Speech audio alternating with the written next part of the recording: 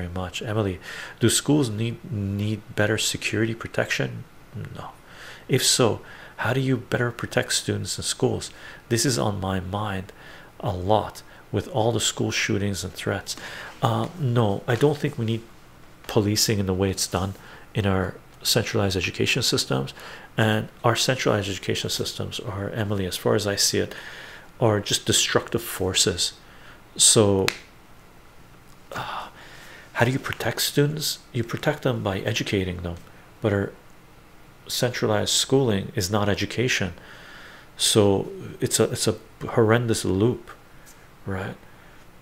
You hire better teachers, you create more learning space, right? Set up a school where you're surrounded by trees, not by fences, right?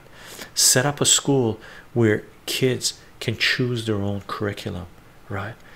Hire educators and make sure they're not overwhelmed with 30-40 students per class. That reduce your class sizes to 10 maximum, right? Bring on healthcare workers, mental health care workers to deal with that. Feed students, right? Provide good food in schools, right? Just in case you have students in your class that are below the poverty line, or in your school that are below the poverty line, are not getting good nutrition. Provide extracurricular activities such as music, sports, playtime, going for walks in the forest. Build community. Like, there's so much you can do other than hiring security with guns to stand outside the doors, right? It's a long game.